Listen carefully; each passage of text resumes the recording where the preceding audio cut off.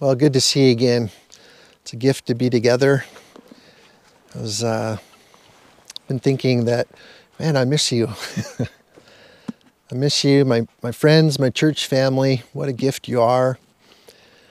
Oftentimes we take those things for granted that we believe won't go away.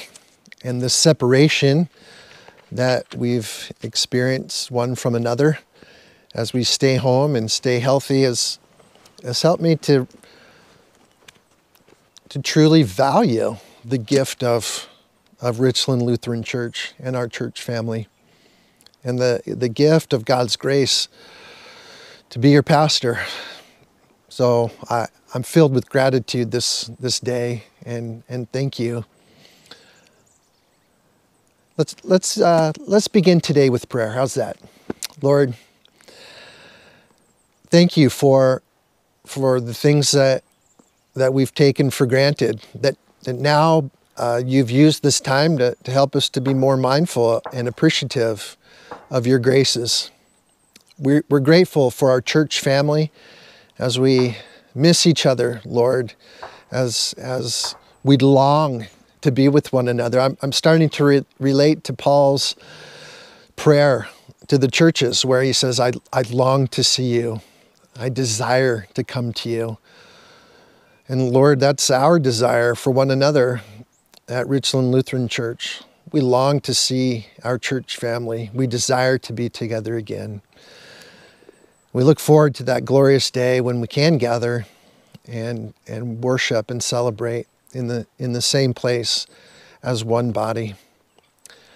And so thank you for the gift of our time then together this morning. May we use it to honor and glorify you through Christ our Lord. Amen. I've been thinking a little bit about how God speaks to me and reveals his presence. The Bible has a lot of ways that God reveals himself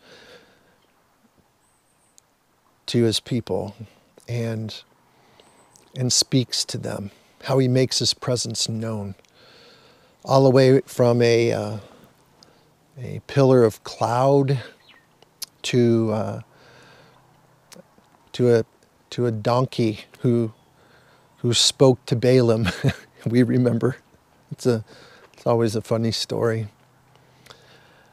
To a burning bush. And that's what I want to read for us today as we consider how God manifests his presence to us. Of course, we're talking here about Moses and Moses' call.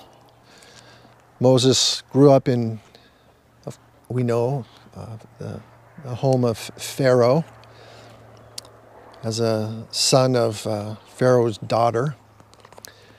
And so we also know that Moses was an Israelite and acted out against those Egyptians and even killed one of Pharaoh's soldiers and ran. And so now the call of Moses, after he's been in the desert for 40 years, is to go free the people of Israel from Egypt. But God uses a very unique way of manifesting his presence to Moses. The story goes as such, chapter 3, verse 1 in Exodus. Now Moses was tending the flock of Jethro, his father-in-law, the priest of Midian, and he led the flock to the far side of the wilderness and came to Horeb, the mountain of God. There the angel of the Lord appeared to him in flames of fire from within a bush. Moses saw that though the bush was on fire, it did not burn up. So Moses thought, I will go over and see this strange sight, why the bush does not burn up. When the Lord saw that he had gone over to look, God called to him from within the bush, Moses, Moses. And Moses said, here I am. That's crazy. Think about that for a minute. Talk about what's going to get your attention. Talk about manifesting your presence. Yikes. Wonder how I would have reacted if I saw this burning bush that actually wasn't consuming the fuel actually needed to burn. That would be just weird. But God does these kinds of things sometimes. Makes his presence known to us quite clearly. But are we able to see how God is trying to manifest his presence? So what are some of the ways that you can think of in your life that God has made his presence known to you? You know, I think of my life, and oftentimes God uses people to manifest his presence, to remind me that he's there. God uses nature.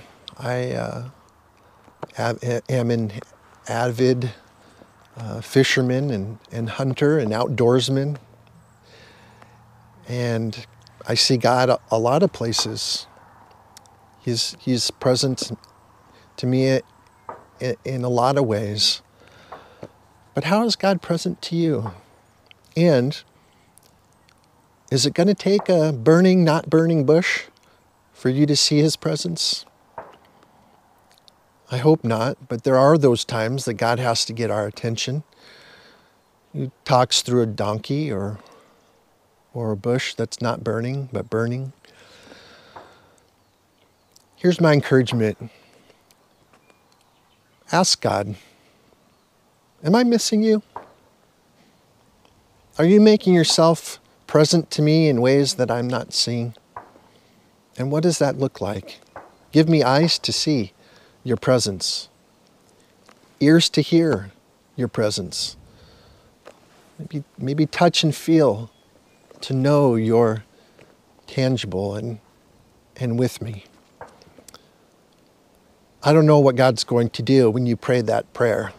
Probably not speak through a donkey or a burning, not burning bush. But I know he'll answer your prayer.